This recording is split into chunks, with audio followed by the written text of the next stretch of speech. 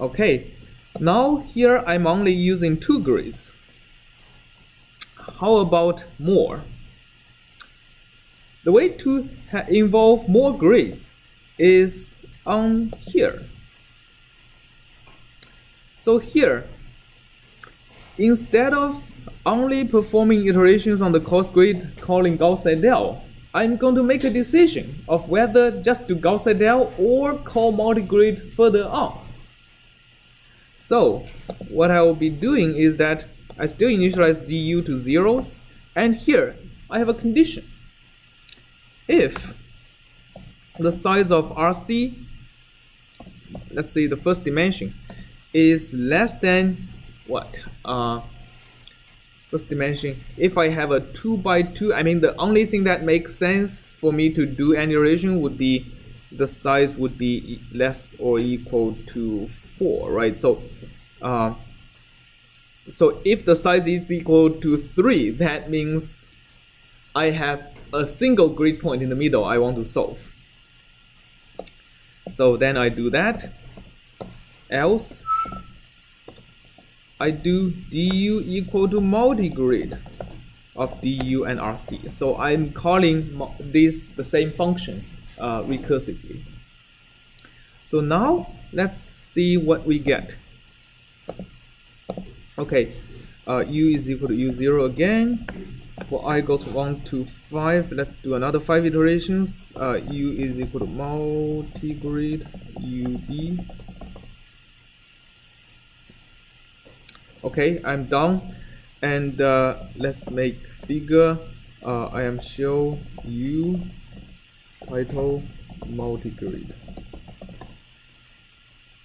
Here is what I get. So this is like the true solution that I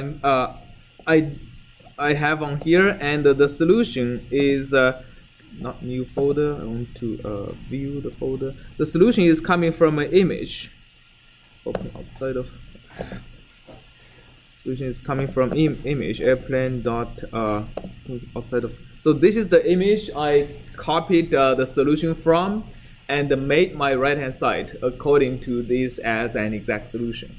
And we see like after 5 iterations of multigrid, we get pretty much the solution, right? So if you think of how many iterations is equivalent to, so first of all, the cost grid iterations is a lot more cheaper, and I'm performing 10 iterations on every grid level. So 124 means there are 10 levels, right? So 10 times 10 means each multigrid iteration is like 100 iterations, including from the courses to finest grid. And if you didn't have multigrid and you just performing 500 Gauss-Seidel iterations, Gauss U and V. First of all, it will take longer because all of this 500 is going to be on the finest grid. And second, if I am show the U title 500 Gauss Seidel, okay, it still hasn't finished, but once it finishes, you can see that not only it's slower, but the effect of 500 Gauss-Seidels is not nearly as good as 5 iterations of multigrid. Still going on. Okay, right.